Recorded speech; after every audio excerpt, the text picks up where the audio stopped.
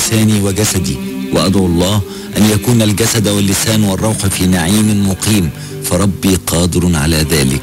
ولكم في كل العبر، فقد مت شابا وما زال في أعماركم ما يتيح لكم التوبة، فتوبوا وارجعوا إلى رب قضى ما قضى ويصنع ما يشاء ويعذب من يشاء.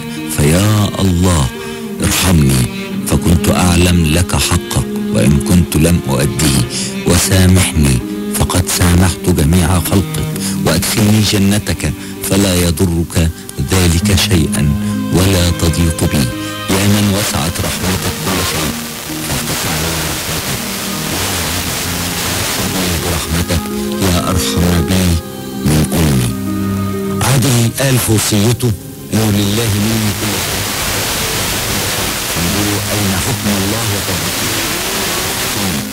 وبيقول بقى يصلي علي أبي وإن لم يكن فأخي محمد، فإن لم يكن ففلان، يغفر لي في قبري وأغطى كلي بالتراب. وقال أشهد الله أني بريء ممن تنوح وممن تشق الجيب ومن كل من لا يلزم أمر الله ورسوله، ويغسل في وجود إخوته، ويدخل علي من أراد من أهلي والأقربون لعلي أكون عبرة لهم، ويبقى إخوتي بجوار قبري مقدار قراءة سورتي الكهف وياسين، اتباع السنة في كل ما يخص القبر والجنازة ولا عزاء بعد ثلاث.